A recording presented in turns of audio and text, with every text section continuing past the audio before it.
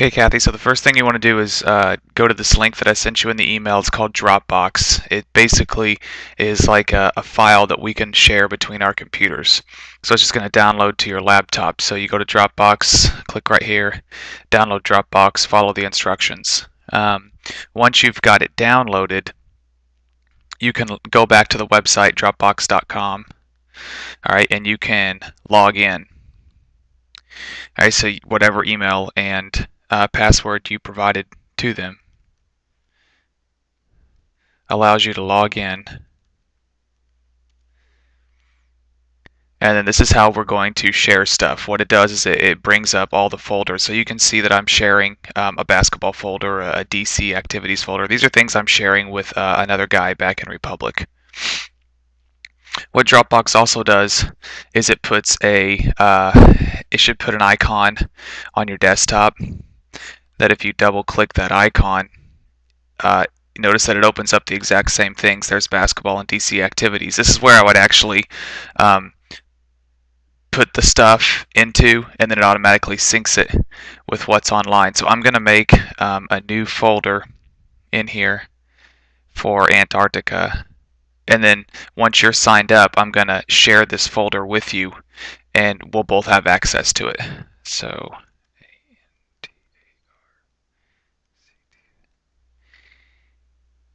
Antarctica. So I made an Antarctica folder.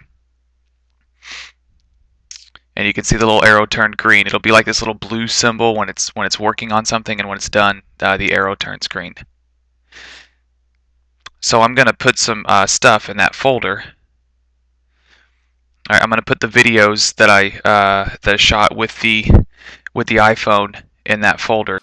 All right, Kathy. So this is how you're going to upload your videos for us to use back at school. So just when you're there, just shoot whatever you want. Kind of looks like Antarctica. And then I'll show you what to do from here.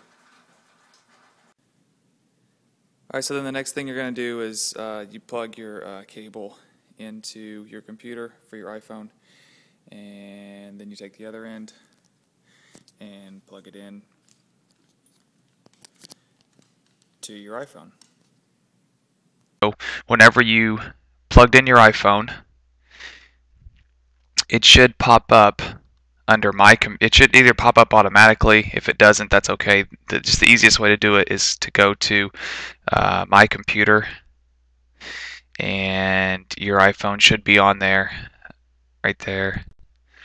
And you just want to go to its internal storage, and then this folder, and just keep going through the folders till it loads all the photos and videos you've taken with your iPhone.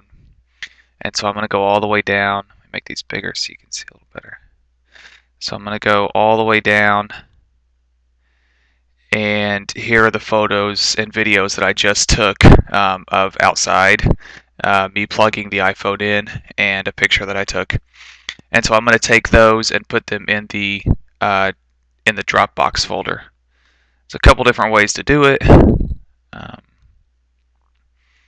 I'm going to open them both up at the same time.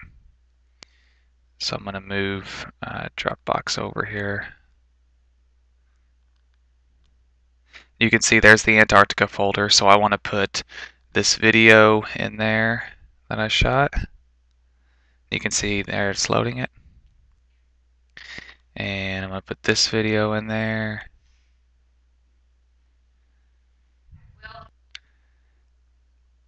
And I'm going to put this video in there. Or that picture, sorry. That picture in there.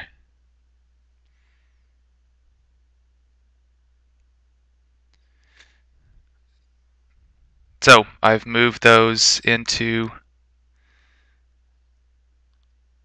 the Antarctica folder.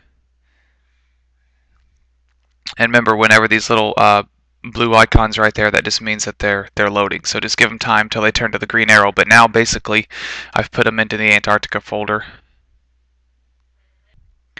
Alright, so now all the little blue circles have turned green, which mean they're uploaded. The longer the video is, the longer it's going to take to upload. These videos weren't but a few seconds long, and they took a couple minutes to upload. So obviously the longer you shoot, the longer it'll take to upload. So don't worry if it's taking it a while. It'll eventually get there. So now that they've all turned green, I can go back to my Dropbox. If I log back in,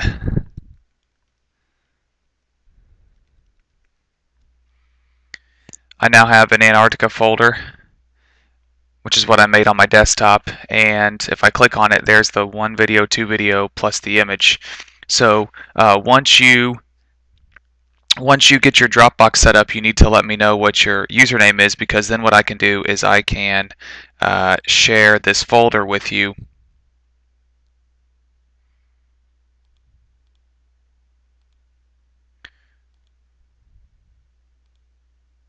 But I've got to put in who you are, and it'll send you a message, and you can accept that. And then anything that I put in there, you have access to, and anything you put in there, I have access to. And then what I will do is I will take the videos and I will get them uploaded, and I'll do the same with the pictures. The thing weird that iPhone does is sometimes when it shoots the video, you play it's like sideways. I'm not sure why that is. I was just holding the phone normal direction. Maybe I need to turn it sideways and it'll shoot right side up. I have no clue, but it doesn't matter. Just shoot the video however you want, because then what I can do is I can orientate it correctly.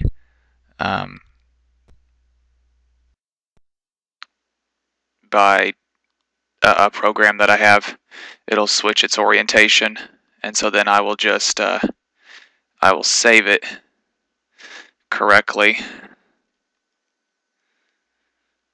in the correct orientation. I can do the same with the photos. If the photo for some reason is turned sideways, I can orientate it the correct direction. So just upload them as is, and I'll take care of everything from there. So now what I'm going to do is, here is the original video I shot.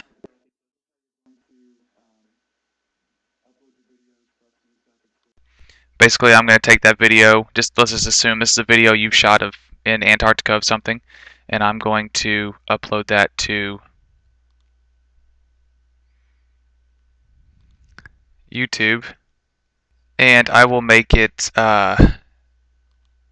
unlisted, which means only people with the link will be able to view it. So I'll make sure I send that to whoever wants to see it in the school. This way, just not anybody can search it. And so YouTube will upload it, and there now the video is live.